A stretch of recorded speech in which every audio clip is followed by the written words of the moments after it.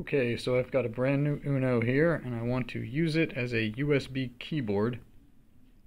So the first thing I'm going to do is plug it into my laptop here.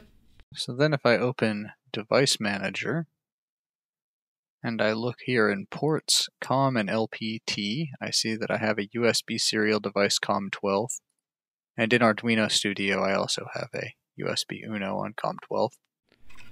So on most Arduino boards that I've seen, these 6 pins are actually just exposed metal bits that you can touch wire to, but on this one you actually need to use the jumper wire.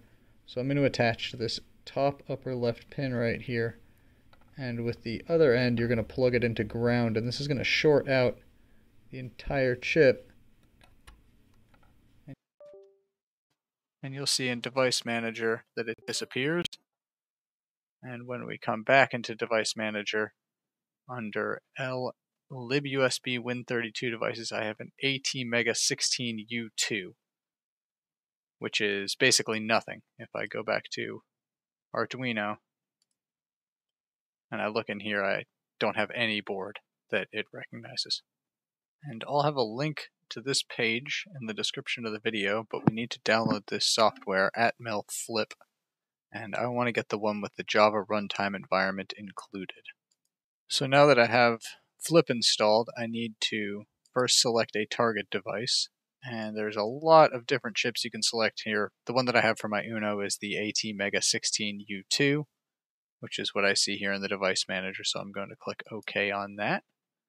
And then you need to click here and open a USB connection.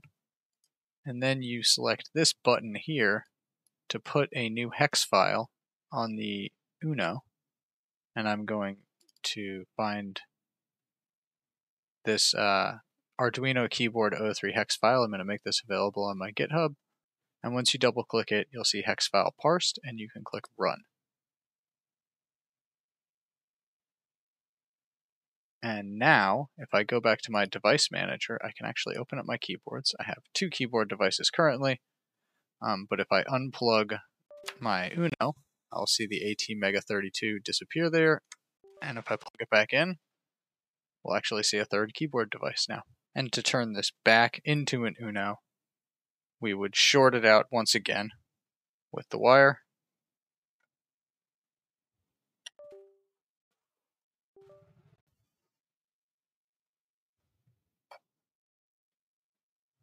I find I need to reopen Flip when I do this.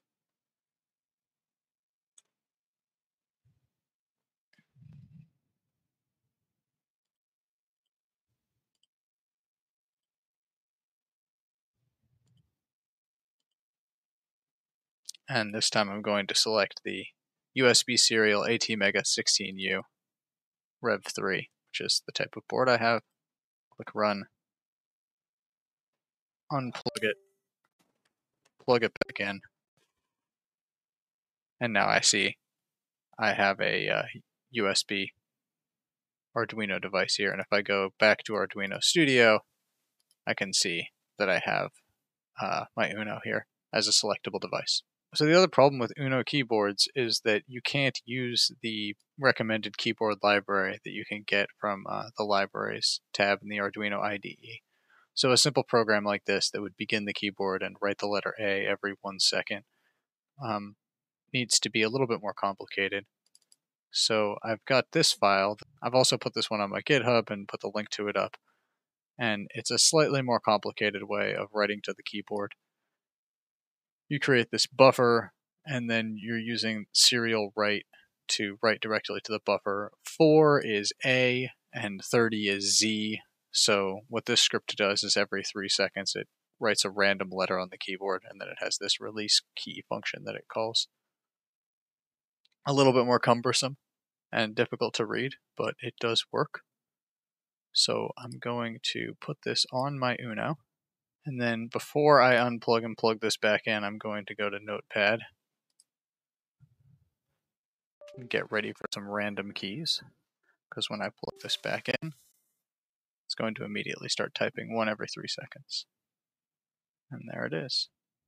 So one sort of gotcha with this is that if you are using serial writes to write to the buffer, this will conflict with your ability to do something like serial print.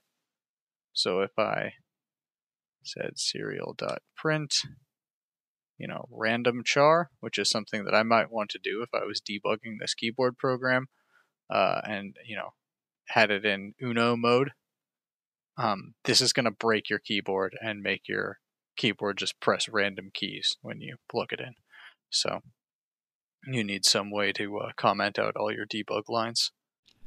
And as a sort of final passing piece of advice, I would say that there's a reason that people don't use their Unos as keyboards so much. Chips like this Arduino Due or the Pro Micro here actually have native keyboard support, and they let you use that Arduino keyboard library. So these are the boards that I would definitely recommend if you want to use Arduinos as game controllers.